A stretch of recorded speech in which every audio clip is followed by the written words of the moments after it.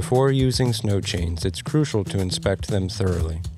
They are located on a hanger to the side of the truck or back of the plow. Prior to installation, lay out the chains and inspect all components. The components are side rails, cross links, swivel hooks, inside hook,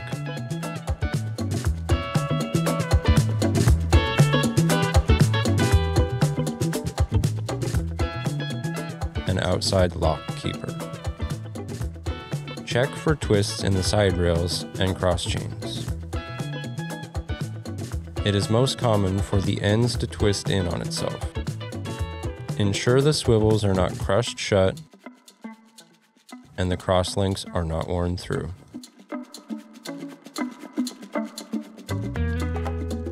To prepare the truck for chains, back onto a 4x4 wood block or ramp with the inner dual tire.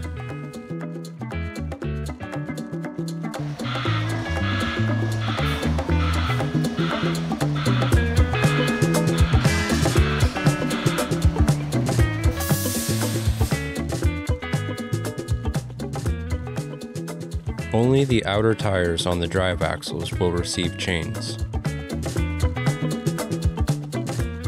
Drape the chains over the top of the tire with hooks in the 4 and 8 o'clock positions.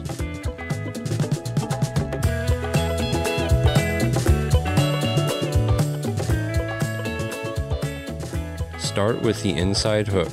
Try to hook in a way that the distance between cross links is even, usually 3 links from the end. Keep extra chain on outside so it doesn't rub against the tire. Hook the outside hook and keeper similarly, leaving extra chain on the outside. Roll the cross links evenly and secure the hook with the keeper. Check chain tension by grabbing 2 links between the bottom swivels. The chain can be tightened by 1 link if they touch.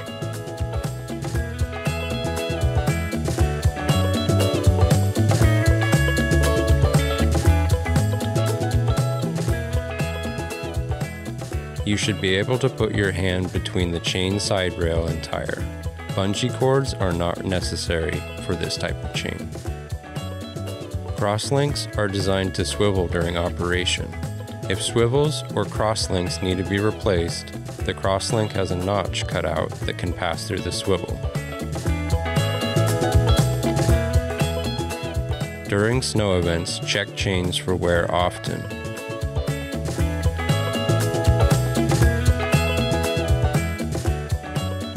New chains may stretch after 10 miles, requiring a recheck.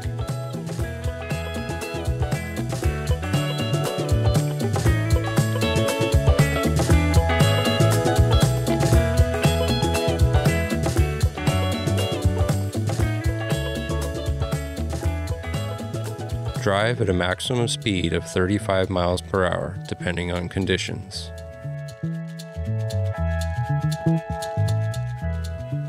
Follow these instructions to ensure safe and effective snow chain usage.